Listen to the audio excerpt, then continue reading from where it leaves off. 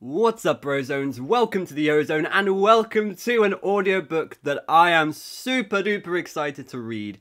This is B-7. Now, from an outside perspective, you probably are thinking, what the hell is the title B-7? I was thinking the same thing, but this story is insane. I would go as far as to say it's more extreme than Under Construction. I think that's debatable. This is one of my favorite stories, okay? I'm just putting it out there. This is so good, and I haven't even read the actual thing yet, so hopefully there's going to be even added emotion and pain and torture. I don't know.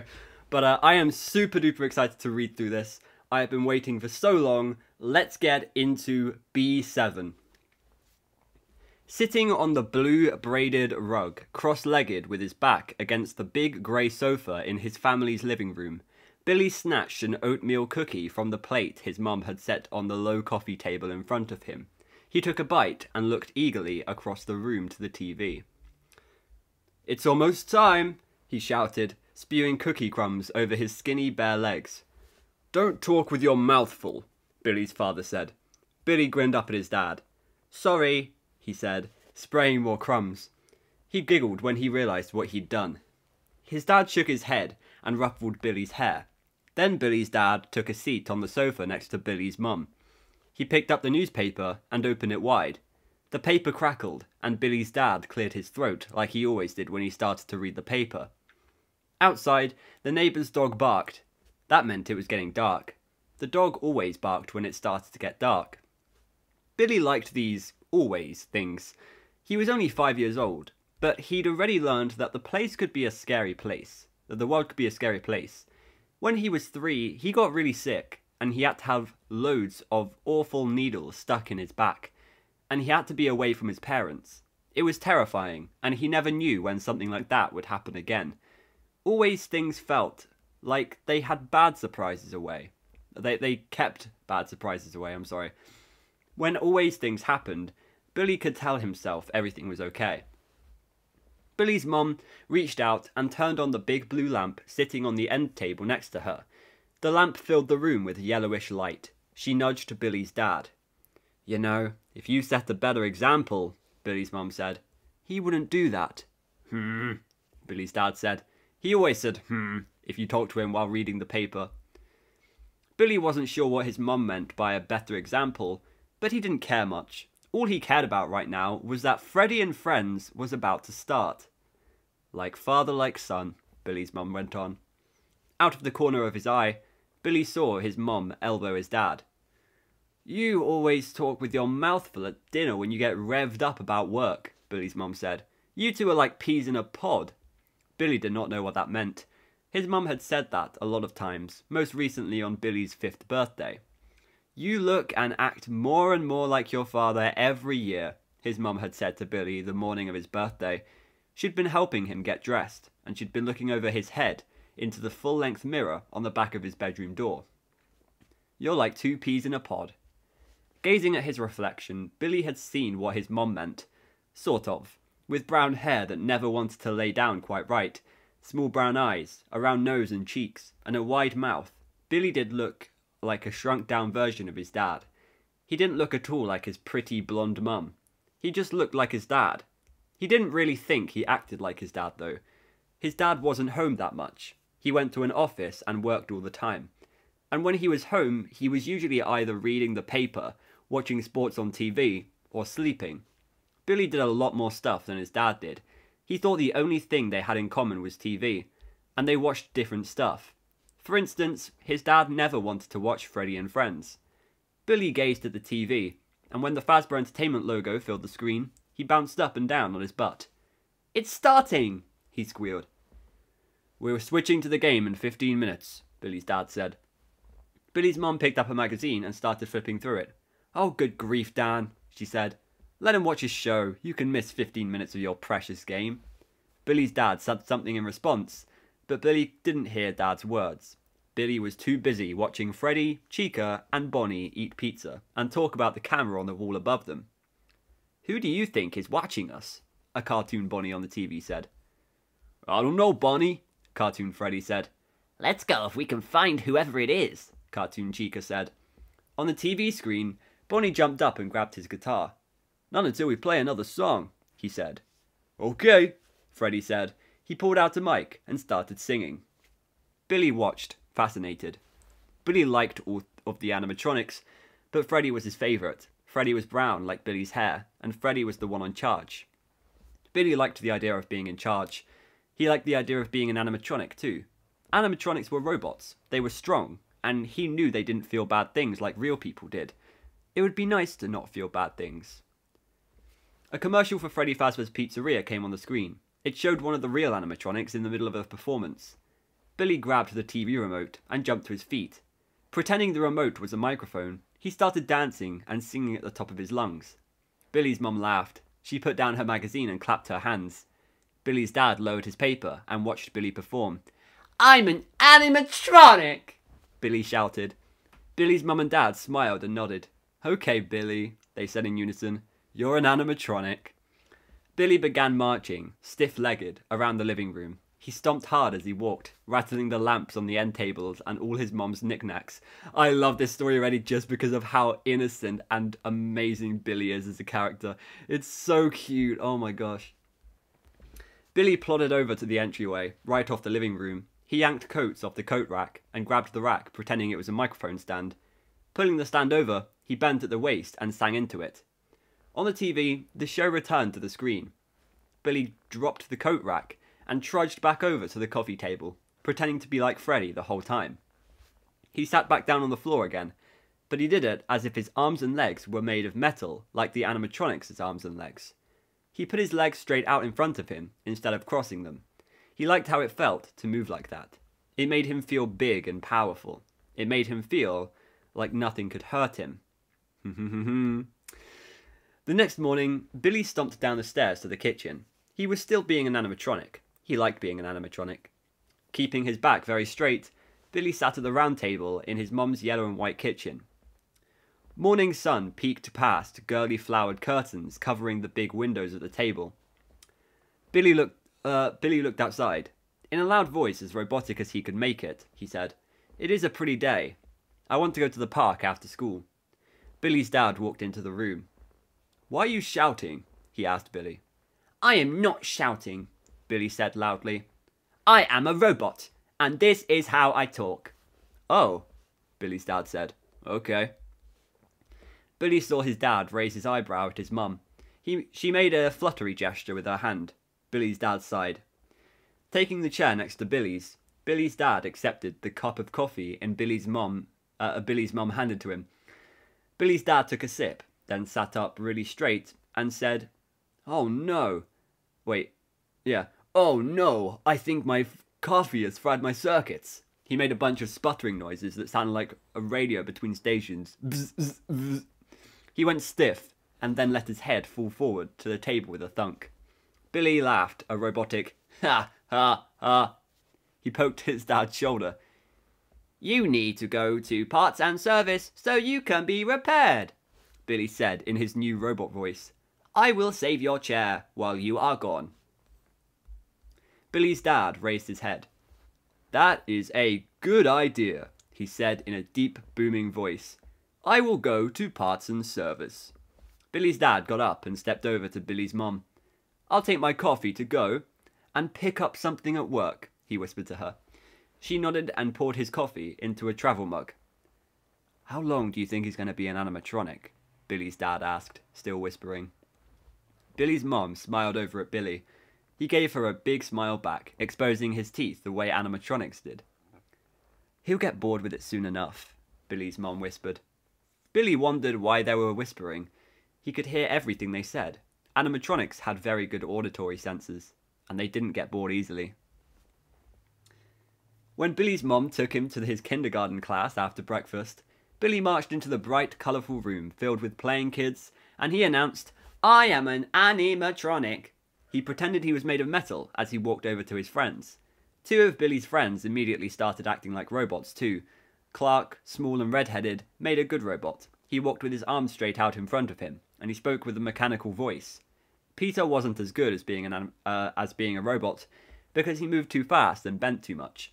But he, too, did a pretty good robotic voice. "Robots will take over the world," he announced. "Robots rule," Billy agreed.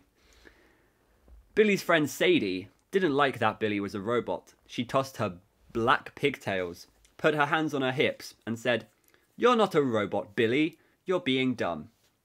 Billy stomped over to Sadie and pushed her. "I am a robot, and you can not call me dumb." Sadie ran to their teacher, Mrs. Foswick. Mrs. Foswick, who was very tall and had short hair and could have been a good animatronic herself, put Billy in a timeout. It wasn't a real timeout, though, because she didn't turn him off, and as long as an animatronic wasn't turned off, it kept going. So, Billy sat in the corner of the kindergarten classroom, and he sang. No matter what Mrs. Foswick said to him, he didn't stop singing. Mrs. Foswick got very upset.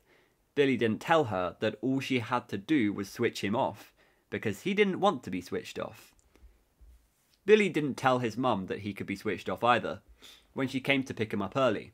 All he did was stand tall and straight, while his mum talked to Mrs. Foswick, and then he left the school with his mum, marching to the family station wagon and getting in the back seat.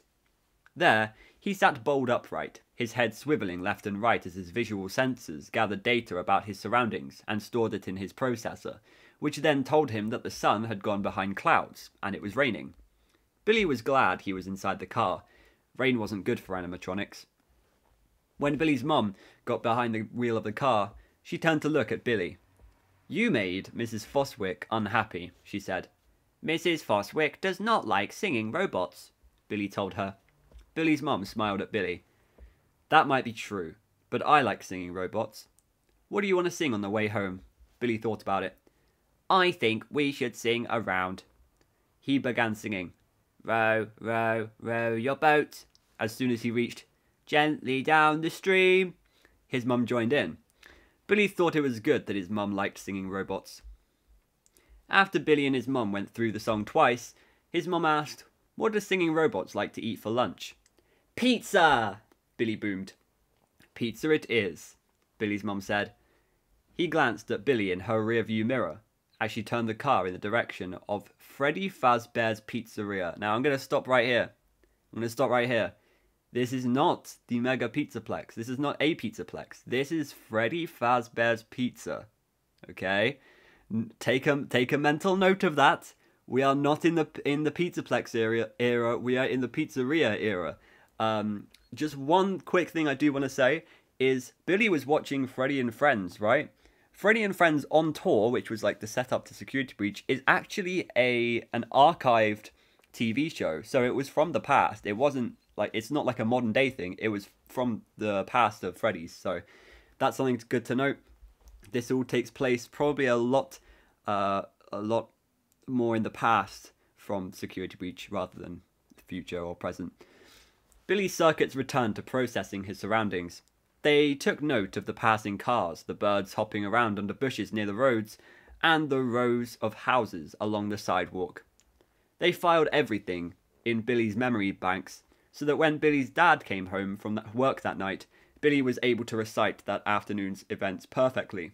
At first, Billy's dad seemed surprised by the list of things Billy's processors recorded that day, but then he smiled and said, "Well, let's see what my processors recorded today." He then listed all the things he had seen since he left the house that morning. It turned out he hadn't seen much. Billy's dad spent the day in his small office.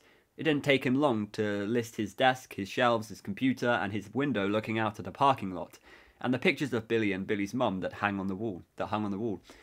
When Billy's mom put salad and chicken on the table in front of Billy and his dad, Billy said, "Robots do not eat salad."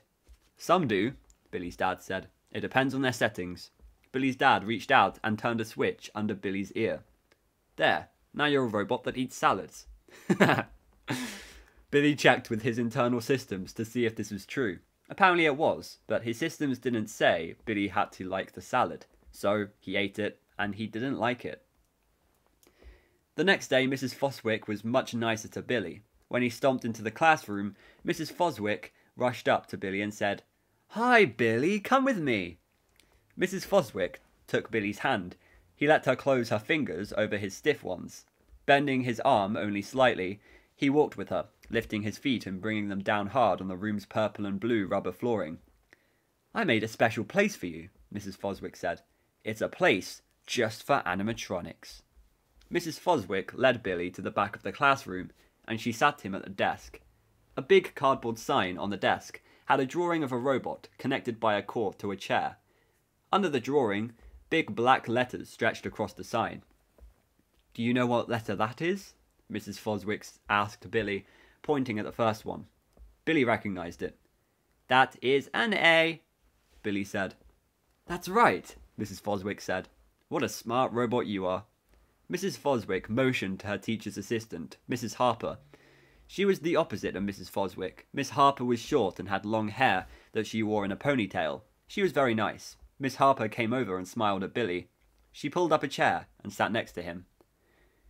"Miss Harper is going to, program your circuits with more letters, so you can read the sign by the end of the day," Mrs. Foswick said. "Does that sound good, Billy?" Billy nodded stiffly, several times. It was good for animatronics to learn new things. Billy started singing about learning new things. He sang everything that Miss Harper taught him. While Miss Harper taught Billy, the other kids learned and played like normal. Billy's friends, Clark and Peter, had stopped being animatronics. Instead, they'd started laughing at Billy. So had the other kids. They said it was stupid, that he was still acting like a robot. Billy didn't care about what the other kids said, because animatronics didn't care about things like that.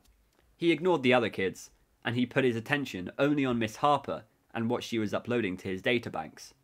By the end of the day, Billy knew what the word animatronics looked like in letters, and he knew the sign on the desk said animatronic charging station. "This will be your place in this classroom for as long as you're an animatronic," Miss Harper told Billy. "I'll always be an animatronic," Billy sang. I didn't know how I was to sing that. That night, Billy lay on his back in bed. He refused his mum's offer to curl up with Max. First, animatronics didn't curl up. Second, they didn't have stuffed teddy bears named Max. Billy lay straight and stiff, his arms at his sides. Animatronics didn't sleep either, but they could act like humans. Billy closed his eyes. He knew that, soon, he would be turned off so his circuits could reboot. His mum bent over and kissed his forehead. She sighed. "Good night, Billy," she said. "Good night, Mum," Billy said. Billy listened to his mum's footsteps shuffle across the thick red carpet. Even through his closed eyes, his visual senses picked up on the room's light going out. Then his auditory senses zeroed in on his mum's voice. She was standing in his bedroom doorway. "I'm not sure what else we can do at this point," she whispered. "I talked to Miss Foswick, and she agreed to play along. She assigned Miss Harper to work with Billy separately from the other kids." "This is going on for too long," Billy's dad said. "It's only been a couple days," Billy's mum responded. "Let's give it some time. He'll get tired of it soon." Billy's processors tried to compute what he might get tired of. He was experiencing being tired in general right now. His programming was very good. He knew he should be tired when he had to go to bed. He was a very good animatronic. As he listened to his parents talking, Billy's programming began to update. The update was a download of information related to being a little boy. Billy was an animatronic, yes, but he was an animatronic designed to be his parents' son.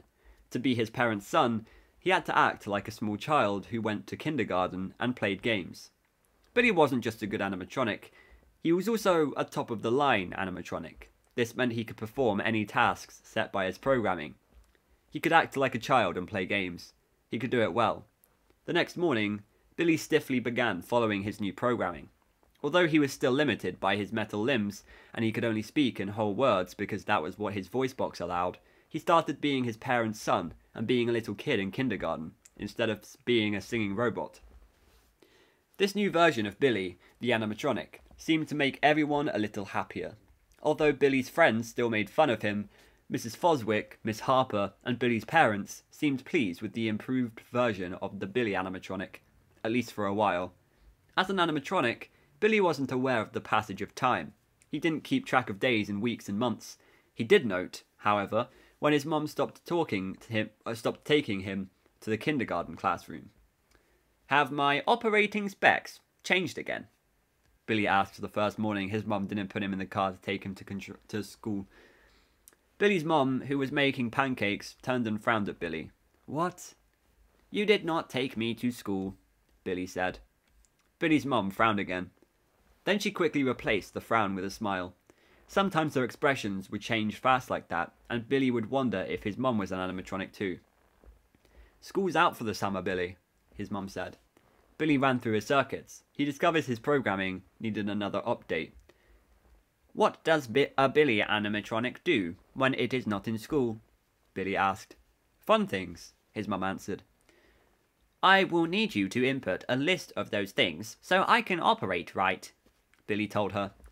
His mum put a plate of pancakes in front of Billy. "Start with eating pancakes. That's fun." Billy lifted his fork and cut into the pancakes. He acted like it was fun. Vera pulled on her green cotton nightshirt and watched her husband, wearing his favourite baggy PJs, pull back the covers and get into their king-size bed. He switched on the brass lamp that sat on the nightstand. Dan looked at Vera. "We have to do something about Billy." Vera turned back the covers on her side of the bed. She got under the sheets and leaned up against her plumped-up pillows. She didn't answer back Dan at first. She just surveyed their lovely bedroom. Decorated in neutral beige and brown tones, their bedroom was a calm oasis from the stresses of daily lives. She decorated the room herself, and she took pride in how comfortable and soothing it was. It wasn't soothing her tonight, though. "I know we have to do something," Vera finally said. Oh, how she knew. It had been a little over 6 months since her sweet little boy had stopped being her sweet little boy, and instead had started acting like an animatronic.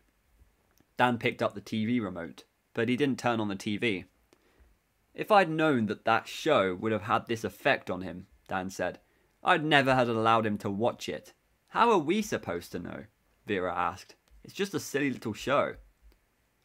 "I have half a mind to sue Fazbear Entertainment," Dan said. "Yeah, Dan, bro, you're not going to be able to do anything against Fazbear Entertainment, mate." Vera turned and glared at Dan. "And how would that help Billy?" she asked. "Doesn't matter who's responsible. What matters is taking care of him." "Why can't he like sports like a normal little boy?" Dan asked. Vera slapped his arm. "Every child is different. I keep telling you that. Not all boys like sports." Dan sighed. He toyed with the remote. "And you're still sure that going along with all this is the right idea?" Dan asked. Vera shrugged. "I called Dr. Lindstrom this morning after Billy asked me to input a list of fun things." "I'm not sure I have much faith in Dr. Lindstrom," Dan said. "She's been seeing Billy for 4 months, and it's not helping." "I don't think child psychology is a precise science," Vera said. "But she assured me again that this kind of make-believe is perfectly natural for a kid Billy's age." "I bet she's never heard of a kid walking and talking like a robot all the time for over 6 months, Dan protested. Vera chewed on her lower lip. "Well, no. But she said she did treat a kid who pretended to be an alien for over a year." "Why did he stop?" Dr. Lindstrom wasn't sure. He just started acting normally again one day. Vera reached out for a tube of lotion. She slathered some on her hands, inhaling the lotion's soothing lavender fragrance. In the last few months, Vera had done a lot of research on how to ease anxiety. Lavender was supposed to be relaxing. She now used lavender-scented shampoo, conditioner, and lotion, and she'd put lavender sachets in every drawer and closet in their bedroom. Dan had started complaining about it. Apparently his clothes smelled so much like lavender that his co-workers had started teasing him about it. "I wish Billy would go back to normal," Dan said. "Me too," Vera said. Billy found he was very good at meeting the fun protocol of his new programming. It mostly required him to play with toys in his yard and sit in front of the TV. It also included going to the park, eating ice cream, and playing games with his mum. It didn't, Billy noticed, involve spending time with friends. Billy didn't have friends anymore. Apparently other kids didn't like animatronics. In addition to his fun tasks, Billy was required to visit Dr. Lindstrom. This had been something he was expected to do for several months. It had started while he was still being Billy in kindergarten. Dr. Lindstrom, Billy's sensors told him, was a young woman with big glasses and a bun on the top of her head. Billy always saw her in a pale blue office that held a desk and a play area filled with blocks and dolls. Dr. Lindstrom had Billy sit in the play area and she told him to play with the blocks and dolls. Billy, already programmed for fun, didn't have trouble with the play. He only had trouble when Dr. Lindstrom asked questions like, "Why do you think you're an animatronic?" And "Do you remember being just a little boy?" These questions were very challenging for Billy's chips to process. They made no sense. Billy always answered the questions the same. I think I am an animatronic because I am an animatronic, Billy said. Never mind, sorry. I have never been just a little boy. I am programmed to act like one, and I do that. Dr. Lindstrom asked Billy a lot of questions that required him to access his memory banks. He answered them all. He had a lot of images and information in his memory banks. Nothing Billy said, though, seemed to make Dr. Lindstrom happy. Billy had trouble making sense of these visits with the serious woman. They were not consistent with his function of fun. The two things didn't seem to go together. Mostly, though, Billy's fun programming was effective. One day, though, the fun protocol ended. Billy's mum took him to another classroom. This was first grade, she said, and it was in a new school, a private school. None of Billy's old friends were in his school, his mum said. She said he could make new friends. Billy thought she was wrong. He didn't think the kids would like animatronics any more than his old friends did. When Billy's mum told him about the new school, Billy told her he needed a new download. What tasks would he be expected to perform? She told him to go to the classroom and learn. On the first day of first grade, Billy's new teacher, a curly-haired woman named Mrs. Cromwell, asked the children to stand up and introduce themselves. "Tell us your name and what you like to do," she said. Billy's auditory systems processed as 3 children stood and did as they'd been instructed. I'm Ellie, a little blonde girl said. I like to dance. I'm Vic, a dark-skinned boy said. I like baseball. I'm Terry, a short boy said. I play chess. Mrs. Cromwell pointed at Billy. Billy unfolded his metal limbs. He stood bolt upright, his arms straight at the sides. I am an animatronic named Billy, he said. I like doing what I am programmed to do. The other kids in the room started laughing. Mrs. Cromwell stood. Shush, everyone hush, be nice. The laughter died down to a few giggles and snorts. Billy was not bothered by the sounds. He was an animatronic. He didn't have feelings. Nothing bothered him. According to Billy's mom, the new private school had a lot of classes that normal schools didn't have. Billy's mom told him this when she was updating his servers before he went to bed. She called this process tucking him in. It was the time when she gave him the information that he required to do what he needed to do the next day. They even have a beginning robotics class for first graders, Billy's mom said. You'll learn how robots work. Billy knew how robots worked. He was a robot. He knew how he worked. The next day, however, Billy discovered that the class did teach him something. Robots, he learned, needed a special oil to lubricate their joints. Billy had never been oiled. He filed away the information in his databanks. He would do something about it when he was returned home from school. For a period of time, Billy wasn't sure how long a time Billy followed the protocol for a well-oiled robot. He found the necessary oil in the garage, on his dad's workbench. The oil was clear and thick. It didn't register as pleasant to Billy's taste sensors, and it gave him sensations that were not his usual state. Aches in his middle and in his head, but he didn't let that keep him from properly caring for his parts. At meals, Billy ate less and less food. In the garage, he took in more and more oil. One day, though, Billy's systems malfunctioned. When he tried to raise himself out of bed in the morning, he immediately registered that something was wrong. In his animatronic belly, pressing pain like sensory input constricted Billy's internal parts. Aware that small beads of water had appeared on his forehead, Billy had to concentrate to get his mechanical body to make the trek from his room to the kitchen. Instead of feeling strong like he usually did, he felt like he was going to fall over. He almost didn't make it to his chair in the kitchen. Concentrating on putting eggs and sausage on a plate, Billy's mom didn't notice that he was malfunctioning.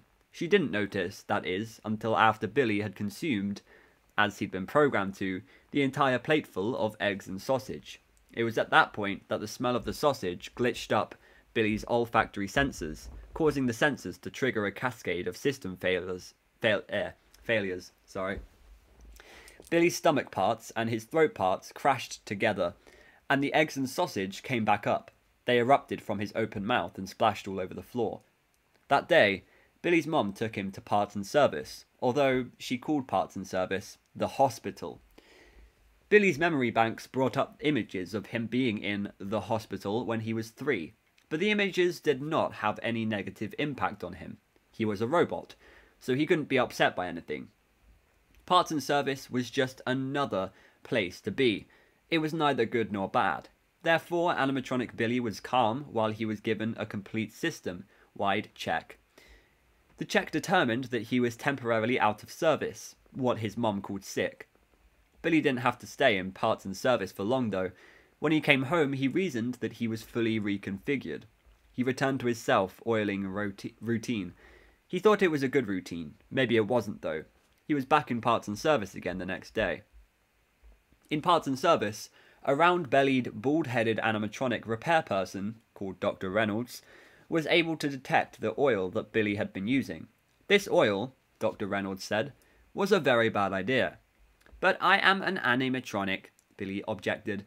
I must keep my joints lubricated. Dr. Reynolds had a conference with Billy's mom while Billy lay flat on his back in a bed with metal railings on the side. He lay there and looked up at the white ceiling. Dr. Reynolds and Billy's mom whispered, but Billy could hear every word. He's in Dr. Lingstrom's care, Billy's mom told Dr. Reynolds. And what does she say? Dr. Reynolds asked. She said we should play along with his fantasy. If we don't, it could cause a psychotic break. Billy ran the words psychotic break through his databases.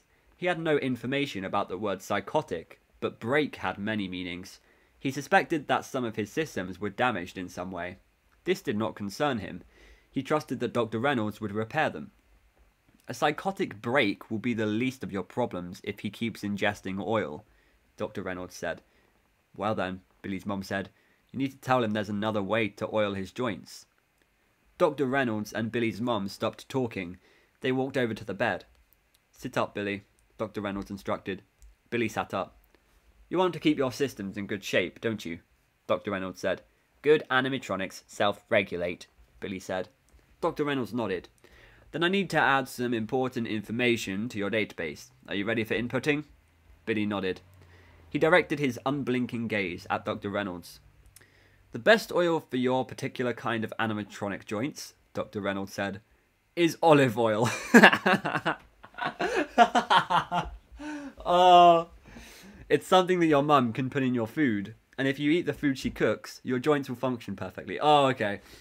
For a minute, I thought you were saying just drink olive oil, mate, and you'll be okay. You'll be better. Billy looked from his mum to Dr. Reynolds and back again. He concentrated on letting the information process, in spite of the whispered conversation that he'd heard, which was something his processor couldn't quite compute. This new data was consistent with Billy's goal of being the best animatronic he could be. Because of this, Billy nodded once. I will comply. Billy remained in Parts and Service for another day. Then his mom brought him home. He returned to being a good animatronic. Although Billy wasn't able to keep track of time very well, he learned that certain days came just once a year. So when these days came around, he knew a year had gone by. Christmas was one of these special days. Billy had a whole set of operating protocols for Christmas. They were protocols similar to summer fun protocols, but they were more specific. At Christmas time, Billy was required to help his parents hang strings of white lights on the trees outside, and help put bright hanging things on a tree that was brought inside. Billy was also required to unwrap brightly wrapped boxes that were put under the tree. This was a simple task. He opened the boxes, looked at what was inside, said, "Thank you," then put the object aside before opening the next box. Animatronic Billy had 4 of these tree-centered days in his memory banks before an event occurred that required him to establish some new neural networks. The event was preceded by a conversation that his auditory sensors recorded as he was passing his parents' closed bedroom door on the way to the bathroom. Although animatronics generally had no need to pee or do any of the other things done in bathrooms, Billy was nothing if not fully devoted to his child protocol. He was, he believed, a most rare animatronic in that he developed the ability to pee and brush his teeth and bathe like a normal child. The fact that all the water involved in bathing didn't short out his circuits or rust his metal endoskeleton was a testament to the effectiveness of ingesting his mum's olive oil. Oh, Billy. I love it.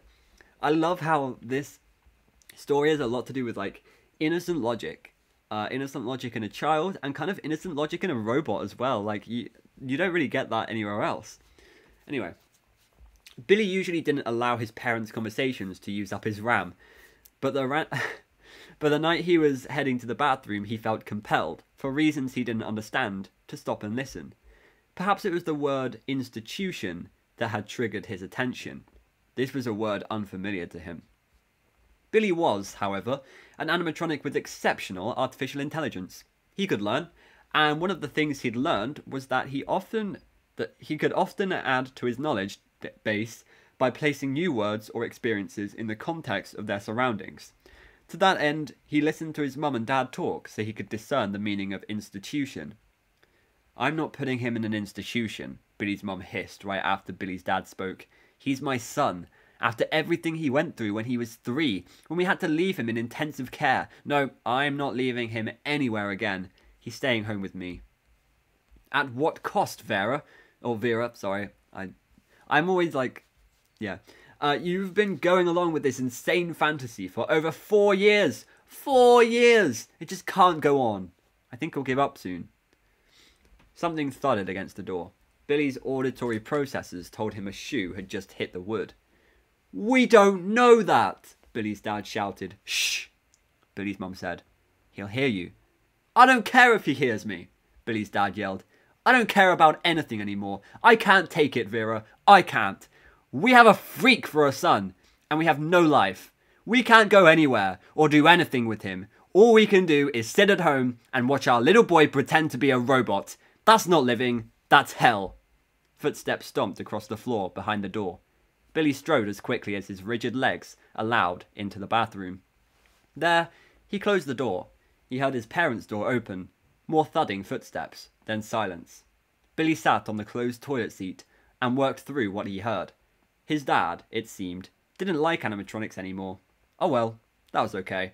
Billy didn't need his dad to like him. Billy was still a very good animatronic, whether his dad liked him or not.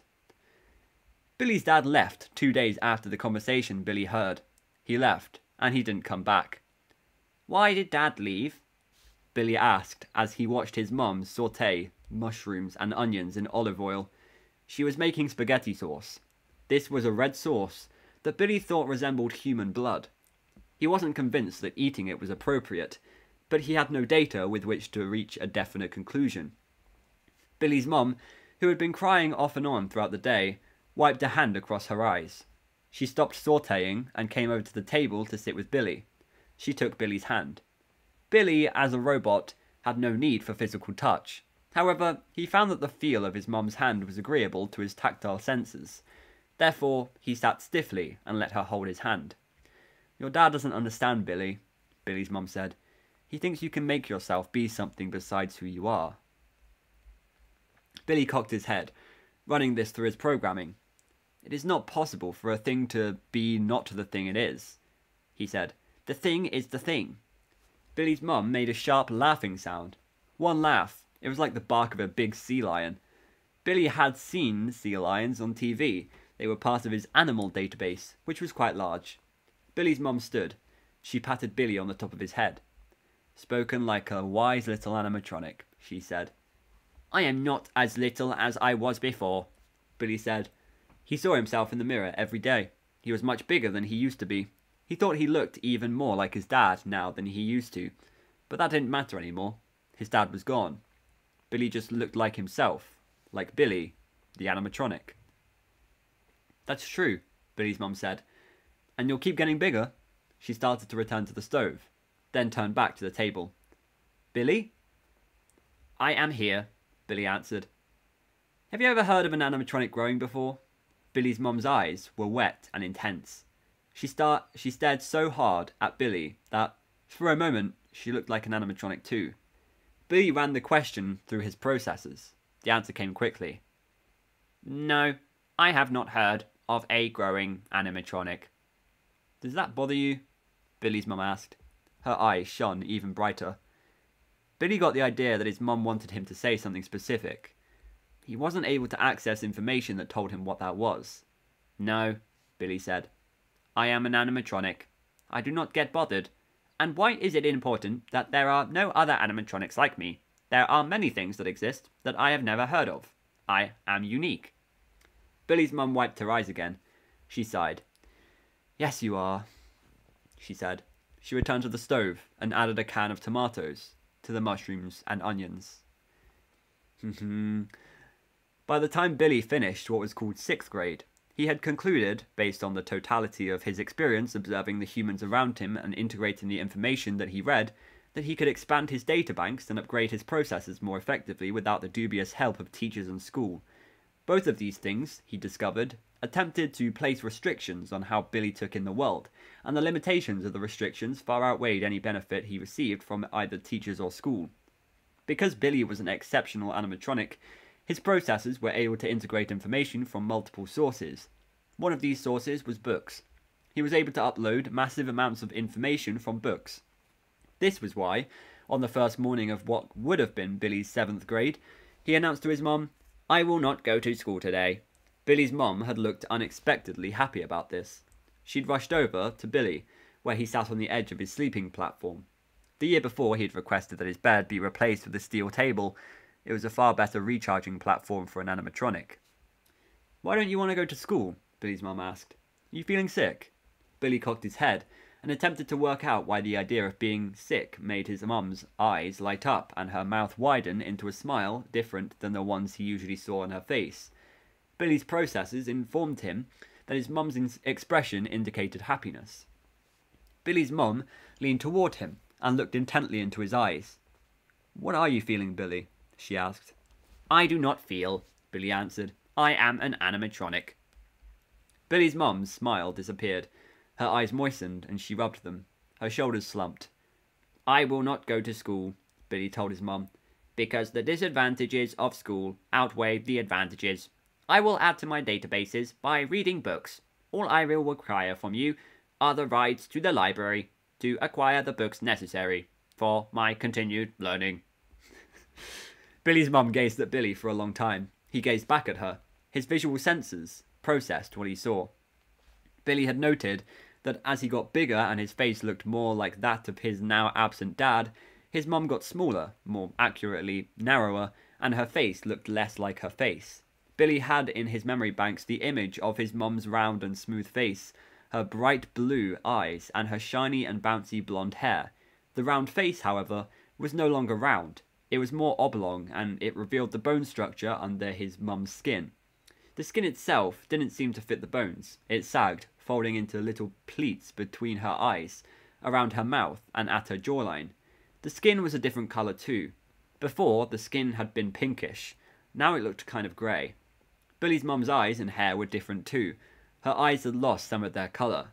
They were now a faded blue. And her hair had no shine. It didn't bounce either. It hung limply, like the kind of hair Billy had seen on a rag doll. The little girl who lived next door had a rag doll. That little girl didn't like Billy. She once screamed at him that if he got close to her, she'd have her doll eat him up. Billy was unable to process this. From what he knew of dolls, one could not consume him. Billy's mom interrupted his internal processing. She patted his thigh and stood. "I'll get your breakfast," she said. After breakfast, Billy's mom took him to the library. There, he checked out a stack of 8 books. This was the largest number of books he was allowed to take out at one time. "I will be back in 2 days," Billy informed the large grey-haired librarian when she pushed the stack of books across the counter to him. The woman nodded several times, then she ran to the other end of the counter. Billy determined that something had made her nervous. He didn't know what that was. Billy spent the rest of the first day of no school sitting in the chair at his desk. He read all day until his processors informed him it was time for dinner. When he received that cue, Billy stood and left his room. He started down the hall, heading toward the kitchen. As Billy walked in his usual stiff-armed and stiff-legged way, he accessed a memory of how he had walked when he'd first become an animatronic. He had strode with too much force, so that every step he took stomped on the ground, and rattled everything in the room he was in. It was Dr. Lindstrom who had updated Billy's systems, programming him for a quieter way of getting around. You see, she told him when she'd demonstrated the new way he was to move. You can move your metal arms and legs without putting your feet down with so much force. She walked across the room using a gait similar to Billy's. Billy noticed how she placed her feet so that her footfalls were silent and didn't make anything shake. Billy had mimicked Dr. Lindstrom and found the result satisfactory. He had walked quietly ever since. So, now Billy approached the kitchen silently. He could hear his mom moving around in the small room, but she couldn't hear him. As Billy got to the doorway, before he stepped into his mom's view, he discerned what she was talking. Because he knew no one was in the house beside him and his mom, Billy deduced she was talking on the phone. Billy liked the phone. He had discovered that communicating via the phone was usually more effective. That is a spelling mistake. That should be an E instead of an A. It did away with the complexity of processing multiple sensory cues at once. The phone required only auditory processing. Because listening to his mom's phone's conversations often resulted in updating Billy's systems, she said things to other people that she didn't say to him, he stopped just outside the doorway to the kitchen. He focused on his mom's words. "I just don't know what to do now," Billy's mom said. "You told me not to force him into anything, so I didn't make him go to school. But without other kids to emulate, how will he learn to be a normal boy?" Billy ran this question through his neural networks. Did it mean that he was not effectively performing his function as his mum's son? Billy listened more. Perhaps the conversation would give him more information to add to his systems. No, I'm not. I told you I'm not putting him someplace. You said as long as he wasn't a danger to himself or anyone else, I could keep him at home. Billy knew he was not dangerous to anyone. Although robots could be programmed to be destructive, Billy wasn't one of those. He was designed to value human life. "Yes, I can take care of him," his mum said. "He's my son. You know, I work from home so I can be here from him every day. I'll do whatever he needs." Working from home was a concept Billy understood. His mum had inputted all the necessary information about that. She told him, a financial advisor and investor. She managed people's money, and she also invested her own money. She did this on her computer in the office next to her bedroom. After his mum introduced Billy to the concept of investing, he checked out books on the subject. The librarian had told him the books were too old for him. This was not something Billy could process, so he ignored it. He read the books. He wasn't able to integrate all the information into his systems, but he stored much of it, and he continued to add to that knowledge base. "Every child is different," Billy's mum was saying into the phone now. "Billy is Billy. I'm not going to force him to see himself differently than he does, even if what he sees isn't normal." Billy was an animatronic, so he didn't feel, but when his mum spoke, he experienced a sensation that might have been similar to an emotion. He felt an unusual warmth in the area of his heart. His processors prompted him to step into the kitchen and approach his mum. When Billy's mum saw Billy, she quickly said goodbye and hung up the phone. Billy walked over to her and rigidly encircled her stick-like shoulders with his own strong arms. Billy's mum widened her eyes at him. Then she put her arms around him, and she cried.